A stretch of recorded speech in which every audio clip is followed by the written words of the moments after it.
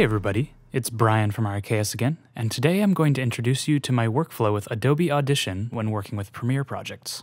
When Premiere's built-in audio effects just won't cut it for especially noisy or damaged audio, it's best to pull the clip into a specialized audio editor for intensive repair. I use Audition when working with Premiere projects due to the built-in interoperability between the programs. Audition also offers a unique approach to visualizing audio and makes A/Bing effects processes a breeze. Let's say I've been working with this clip in Premiere and I just can't seem to get it sounding right.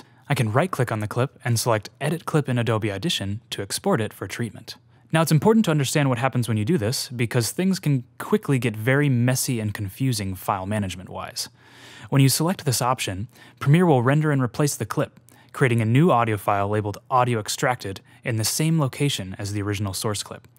The new audio file's start and end points will be the same as those of the clip, including content used for crossfades at either end if applicable, but that's it. This means that once the audio is pulled back into Premiere, you will not be able to extend the handles of the clip past the original start and end points. Because of this, it's best to make sure that all your clip lengths and audio transitions are locked down before beginning this process. It's also important to note that any audio effects that have already been inserted on the clip will be baked into this new audio file.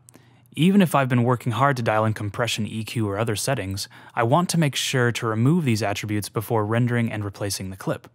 Reason being, I always want to handle audio repair work first before any other processing.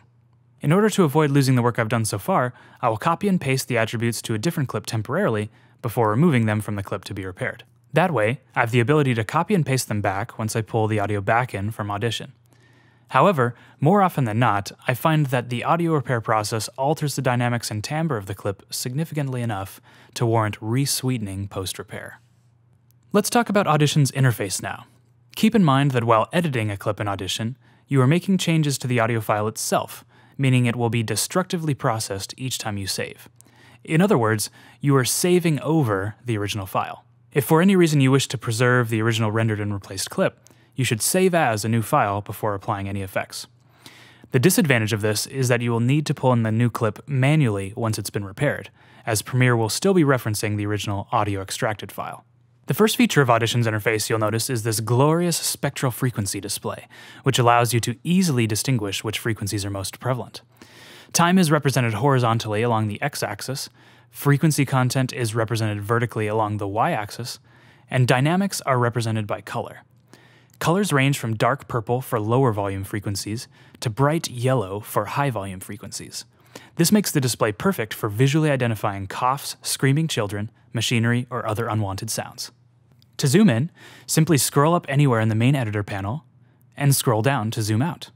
The waveform display at the top of the editor window gives a convenient bird's eye view of what part of the file is being focused on in the spectral display, which can be adjusted by scrolling left and right.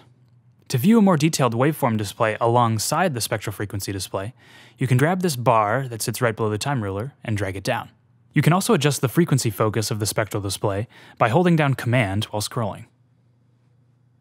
To apply an effect to the clip, select the effect from the Effects menu and dial up the desired settings. You can audition the effect using the Preview Play Stop button in the bottom left corner of the plugin window, and A/B the results using the green power button to its left. The new audio file's start and end points will be the same as those of the clip. Once all settings have been dialed in, click Apply to process the audio. You'll notice that the spectral display adjusts to reflect the changes. As you can see, all frequencies below 1000 Hz now have been filtered out. Audition also offers a variety of specialized selection tools, enabling you to apply effects to specific portions of the clip only. One of the most useful features of Audition is the History panel, which keeps a running record of all effects processes and the sequence in which they were applied. At any given point, you can click on any process in this panel for a quick before and after comparison.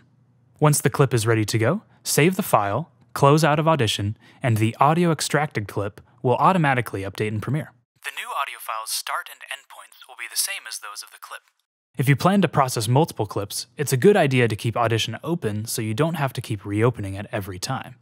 Just make sure to save and close each clip once it's been processed to your liking. Thanks for watching this intro to Audition workflow. In future tutorials, we'll dive deeper into specific audio repair tasks such as declipping, noise reduction, and sound removal. But in the meantime, please like, subscribe, and comment. We'd love to hear about what other Audition or other audio-related topics you'd like to see covered.